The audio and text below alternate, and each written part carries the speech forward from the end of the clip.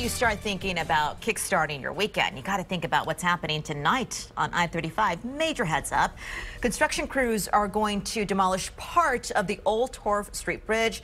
TxDOT says that they're going to close I-35 in one part of it, so expect some heavy detours. Yeah, and Amanda is here to break down why it's happening and also how it's going to affect the traffic. Good morning. Hey, good morning to you, John and Sal. As we go now to what we're talking about here, all right? So for the next 2 nights, the main lanes at 35 will be closed between Woodward Street and Woodland Avenue in South Austin. So it starts at 11 p.m. However, it won't wrap up until 10 a.m. the next morning. So anyone who's going to be driving in this area will be detoured over to the frontage roads. All right, the closure will let crews demolish the north side of the Oltorf Street bridge so they can not only rebuild the bridge, but also add a new U-turn lane. $40 million is going into this project after TxDOT learned the ramps did not meet the current design standards.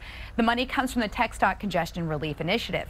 And I also have some good news. I hinted to this earlier. The restriping at that section of I-35 and 51st Street, well, it is now finished. You may remember drivers complained about the striping in that area being very confusing. So again, good news at this time, all is fixed. All right.